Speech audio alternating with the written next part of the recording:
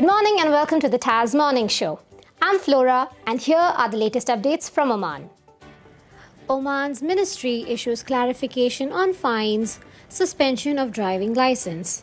The Ministry of Transport, Communication and Information Technology has issued a clarification regarding reports concerning vegetable and fruit shop owners who have been charged with violation as well as withdrawal of driving licenses.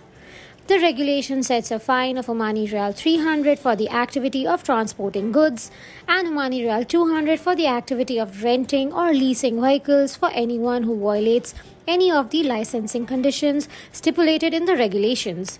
The ministry affirms that field inspections of land transport activities are undertaken to combat violations in the transport of goods and individuals.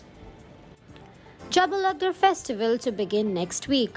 Jewellery Festival 2023 will be held from August 3rd to August 19 at the site next to Hale Yaman Park and the Sheikh Katana Park. The festival will include activities for children and theatrical performances and will feature many outlets selling local and international food. Small and medium enterprises will also be encouraged to partake in the activities. Oman Post and Asyad Express warns against fraudulent messages. In a notice shared by the service, Oman Post warned customers against fraudulent SMSs and WhatsApp messages asking for money.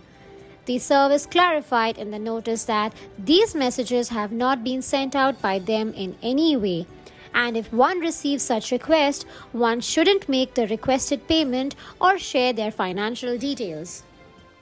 Thank you for watching the TAS Morning Show. Follow the Arabian Stories for the latest updates.